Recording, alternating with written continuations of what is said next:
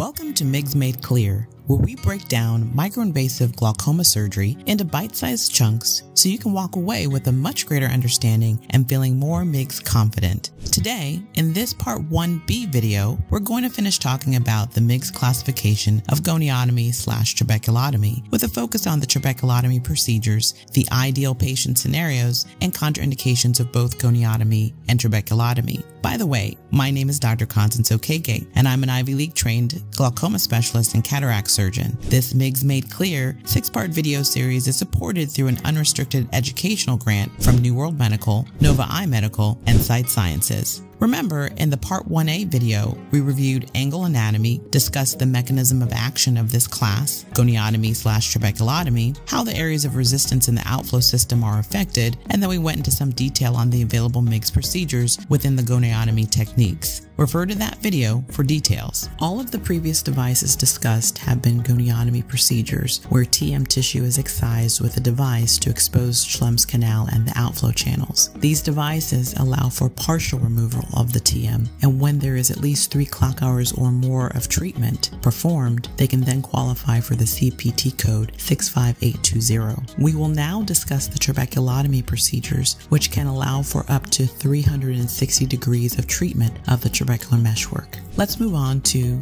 Gonioscopy-Assisted Transluminal Trabeculotomy, or GATT. This procedure is indicated for the management of open-angle glaucoma and involves an ab interno, or an inside-the-eye approach to perform up to a 360-degree trabeculotomy, as opposed to an ab externo, where the approach is from the outside, where the conjunctiva and sclera is incised. GATT combines the benefits of ab interno goniotomy in that one can access Schlemm's canal through a clear corneal incision into the anterior chamber and then make a small micro-incision in the trabecular meshwork to then insert a catheter through the Schlemm's canal. Here is the GATT in surgical action: incision of the TM, insertion of the catheter into Schlemm's canal for 360 degrees, and then inward pulling of the catheter to unroof the trabecular meshwork and expose the collector channels for improved outflow. Trabeculotomy has been found to be particularly beneficial for congenital and juvenile open-angle glaucoma, as well as in primary or secondary open-angle glaucoma at early, moderate, or severe stages in adults. By preserving the conjunctiva, it facilitates a circumferential treatment of the entire angle, which is also a major plus. Finally, we have the OMNI surgical system. This versatile device is indicated for cutting trabecular meshwork tissue during trabeculotomy procedures, as well as delivering small amounts of viscoelastic fluid during ophthalmic surgery, which we will discuss more in a future video. The OMNI system is implant-free and tissue-sparing, and a single-use device that has an ergonomic handle for a secure grip and a finger wheel that allows for the advancement of the cannula into Schlemm's canal after piercing the TM with a microcatheter tip. It targets the trabecular meshwork, Schlemm's canal, and collector channel ostia, breaking up micro-adhesions to improve outflow. Here is the OMNI in surgical action. After incision of the trabecular meshwork, the inserted catheter travels through Schlemm's canal by rolling the finger wheel for up to 180 degrees. Then inward pulling of the catheter is allowed to unroof the trabecular meshwork and expose the collector channels for improved outflow. This can be done up to 360 degrees if it is addressed on both sides. The device is indicated for treating pediatric and adult glaucomas in various stages, and like all the other devices in this class, it provides an excellent option for standalone procedures or when combined with cataract surgery. Overall, an ideal patient for any of these devices in this class of procedures, goniotomy and trabeculotomy, is controlled or uncontrolled on glaucoma medications, as a patient who has an open angle and has a target to achieve less medications by at least 1 or a target of the mid-teens. We have discussed the indications for these devices as we went along each device. Now, in regards to the main contraindications for these devices, they include a poor corneal view of the angled structures on gonioscopy. If you can't see it, you can't treat it. Also, neovascular glaucoma, which zips up the angle with abnormal vessels and synechia. Traumatic glaucoma is contraindicated associated with significant angle recession that distorts and damages anatomy. Malignant glaucoma, again, which damages anatomical structures. Major caution is present for patients with chronic angle closure, narrow inlets with plateau iris, high peripheral anterior synechiae, or uveitic glaucoma, again due to the potential for damage or irregularity of the angle structures, and possibly inability to visualize the angle or to properly pass a microcatheter. However, in some cases, goniotomy procedures can be done here,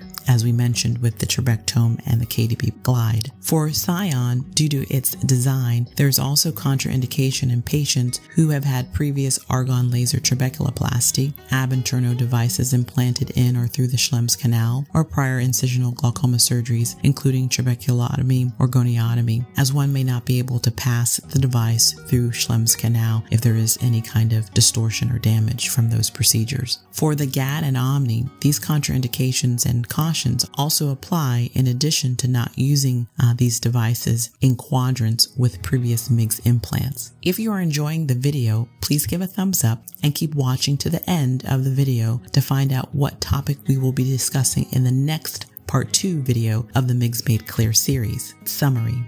Alright, let's recap what we've covered today. We dove into the world of goniotomy and trabeculotomy, starting with a quick review of angle anatomy to lay the groundwork. We explored how these procedures work by removing or unroofing the trabecular meshwork and the inner wall of Schlemm's canal to enhance aqueous outflow. We also walked through the different devices that utilize these techniques. Of the goniotomy procedures, we discussed the trabectome, the Trabex, Trabex Pro, KDB Glide, Scion, Streamline, and I-Axis. For the trabeculotomies, we discussed the GATT and the OMNI surgical systems. Each device has its unique features, indications, and contraindications, but they all share the common goal of improving outflow and reducing intraocular pressure in patients with adult and pediatric glaucomas by unroofing the trabecular meshwork, which is an area of high resistance. Before we wrap up, here's what I'd like you to do next to get the most out of the series. First, make sure to subscribe to the channel so you don't miss any videos in the series. We've got a lot of valuable content coming up that you won't want to miss.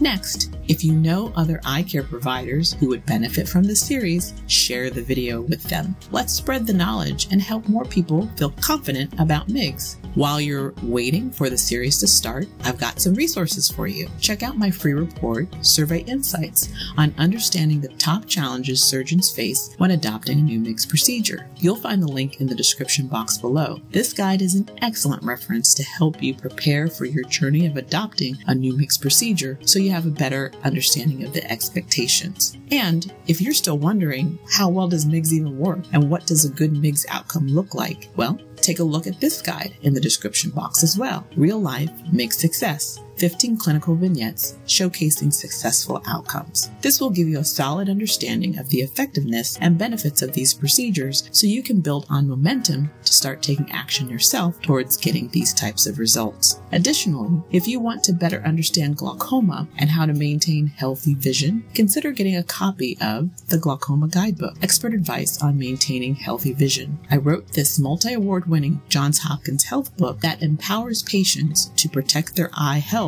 through education and taking action. And for those who want a sneak peek of what's to come in our series, download MIGS Made Clear 101, a primer on micro-invasive glaucoma surgery. This primer discusses basic angle anatomy, the outflow system, and briefly covers the various MIGS mechanisms of action we will discuss in detail in this series. You can find the link in the description box below. So whether you're dealing with adult or pediatric glaucoma, these goniotomy and trabeculotomy options provide a range of tools to tailor treatment for your patient's needs. I hope this video breakdown helped to clarify this class of MIGS procedures and give you a more solid foundation to feel more confident in choosing the right device or devices for your practice. Let us know how we're doing in the comments below, and stay tuned for our next episode where we will be discussing trabecular bypass stents and continuing to make MIGS clear one step at a time. See you soon! This video has been brought to you by the Age Initiative and Eye Glaucoma.